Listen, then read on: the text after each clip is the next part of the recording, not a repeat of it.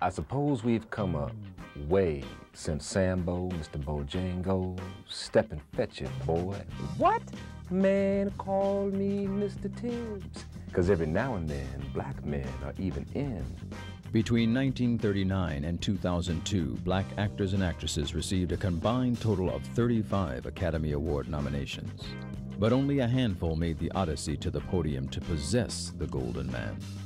James Earl Jones should have won an Oscar for Great White Hope.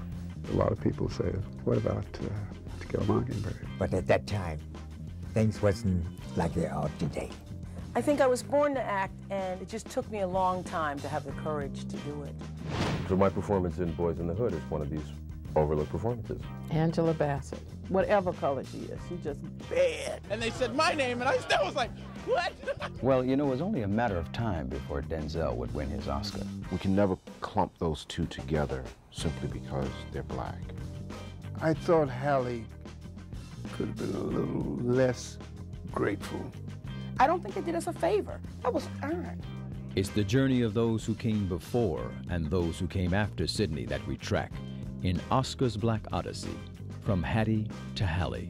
Can a brother get some love?